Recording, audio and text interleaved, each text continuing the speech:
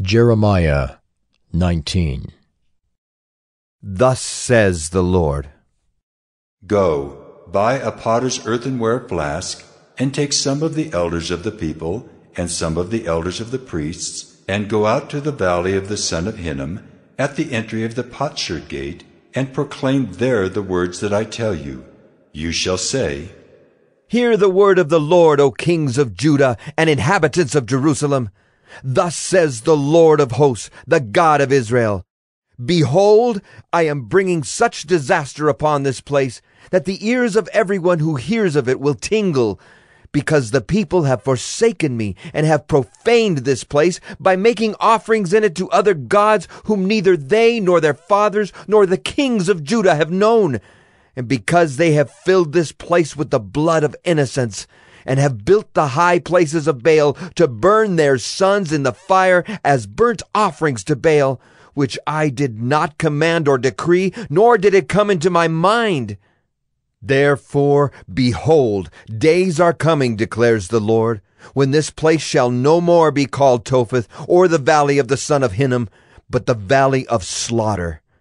And in this place I will make void the plans of Judah and Jerusalem, and will cause their people to fall by the sword before their enemies, and by the hand of those who seek their life.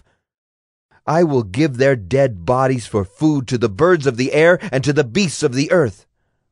And I will make this city a horror, a thing to be hissed at. Everyone who passes by it will be horrified and will hiss because of all its wounds. And I will make them eat the flesh of their sons and their daughters, and everyone shall eat the flesh of his neighbor in the siege and in the distress with which their enemies and those who seek their life afflict them.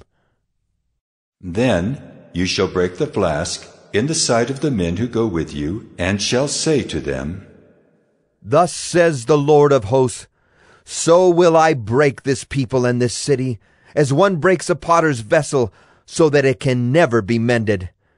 Men shall bury in Topheth, because there will be no place else to bury. Thus will I do to this place, declares the Lord, and to its inhabitants, making this city like Topheth. The houses of Jerusalem and the houses of the kings of Judah, all the houses on whose roofs offerings have been offered to all the host of heaven, and drink offerings have been poured out to other gods, shall be defiled like the place of Topheth. Then Jeremiah came from Topheth, where the Lord had sent him to prophesy. And he stood in the court of the Lord's house, and said to all the people, Thus says the Lord of hosts, the God of Israel, Behold, I am bringing upon this city and upon all its towns all the disaster that I have pronounced against it, because they have stiffened their neck, refusing to hear my words.